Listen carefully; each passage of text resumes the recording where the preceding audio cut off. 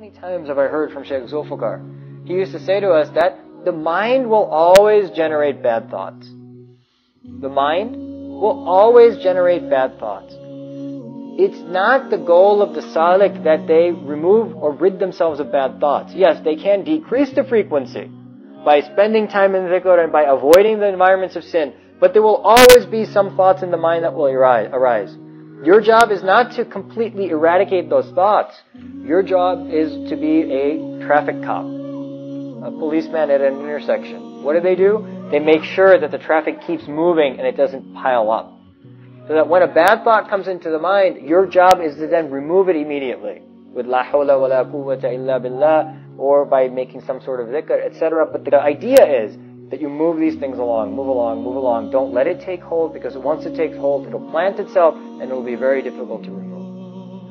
So we have to be very careful that when we come into those environments, we don't let these things plant.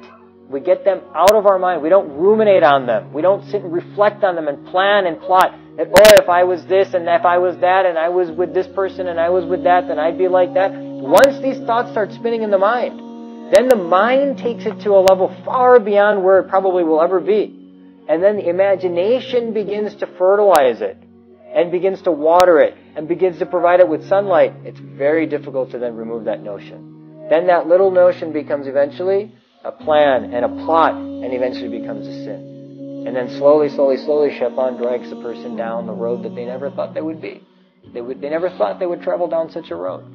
A person should recognize that once these things take hold, they are very difficult to eradicate. A person should be cognizant that the moment these types of situations arise, they should go and seek assistance then. So much easier to remove that weed than trying to remove a tree. Now how is the teacher then going to remove that tree? So we have to be very careful that if we have to go into such environments, right, that when we are in those environments, we are very careful how we interact.